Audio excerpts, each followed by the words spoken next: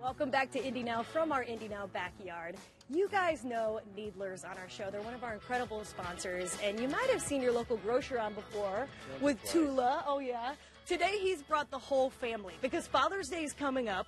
We're going to be talking about grilling, some really fun ideas. But first, Mike, I love this idea. You brought the whole Needler clan here to give us some funny jokes for Father's Day. You know, there's nothing better than a dad joke. Yeah. Maybe bad dad jokes, I don't know. But Father's Day is one of my favorite weekends of the year.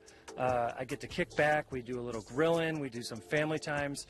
But we love being part of that. We love being part of your Father's Day, celebrating one of the best weekends of the year. So, to kick it off, we're starting with my oldest, Madeline. Maddie, do you have any good dad jokes? Oh, I can't wait for this. Okay, your best dad joke. Here we go. Okay. Why can't you tell a naked joke? Because it will crack up. Oh, okay. But I like it. I like it. That's a good one. Okay. All right. So good job, Maddie. You said an egg joke. I thought you said a naked joke, and I thought this is a family show, so this is good. All right. So the next we have Hazel. My little Hazel is going to be in 7th grade, and she's almost as tall as you, Jillian. No, so that's not hard to do. Yeah. All right, Hazel. Let's hear it. All right, Hazel. What's your joke? When you go into the bathroom, you're American. When you come out of the bathroom, you're American.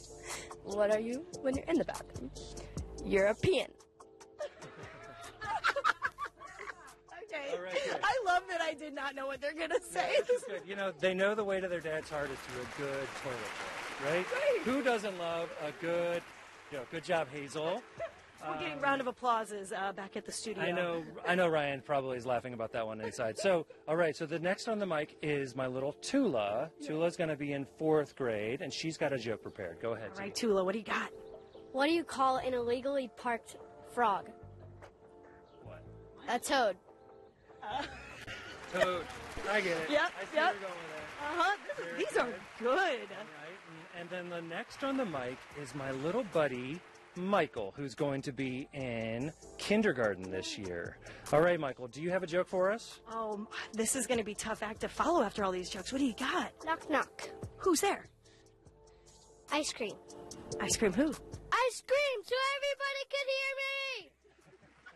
Great delivery. I'm really impressed with this. All right, so we have one more that Tula has told before. It was on the interweb once, but I think we could maybe see if she can remember it. Do you remember the beaver joke? Oh, All right. Tula, okay, what do you got? What did the beaver say to the other beaver?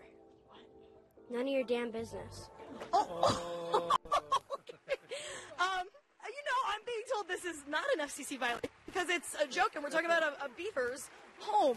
Right, yes. Beaver dam.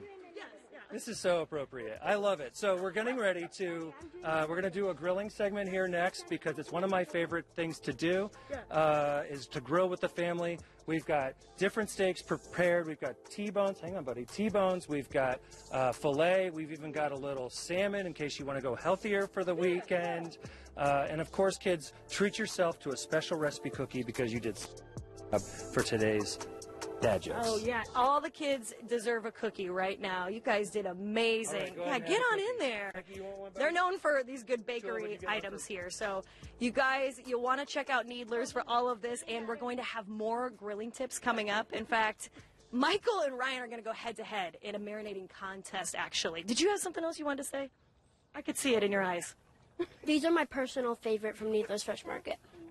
I like that. Hey, if Tula likes it, I think you're all going to like it. Thank you guys so much. You did an amazing job. That was so much fun. Hey, still to come, we're going to be hanging out with the owner of 9 Lives Cat Cafe to talk about all their specialty cat gifts. We even have more adoptable animals for you. We'll be right back.